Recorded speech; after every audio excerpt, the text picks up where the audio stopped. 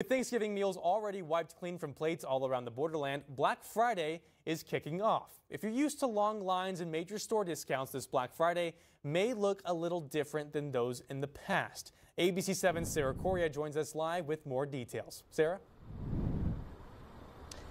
Well, Dylan, at one point, Black Friday started as early as Thursday, immediately following those Thanksgiving dinners, sometimes even before those meals were complete. Well, today our ABC 7 crews headed out to see if that Black Friday tradition was still the same. Here's what happened. Take a look.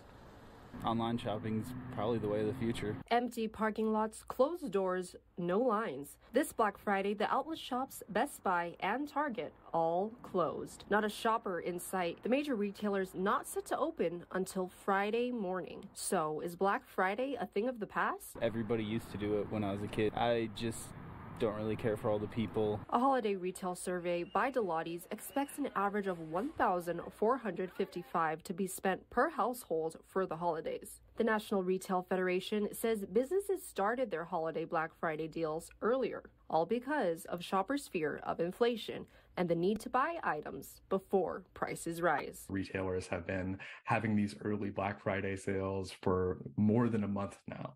And so there have been more ads, more promotions, more claims of deals than I think I've ever seen in all my time tracking sales. A recent survey found that 80% of buyers plan to shop during Cyber Monday instead of on Black Friday. This is 10% more than last year. I can just go out throughout the whole week, wait till Cyber Monday, shop then, and save time. And since we've been here, we've seen some workers head inside, no doubt preparing for tomorrow's early morning shoppers who are determined to keep Black Friday traditions alive. Reporting live in West El Paso, Sarah Correa, ABC 7. Okay, thank you very much for that report, Sarah.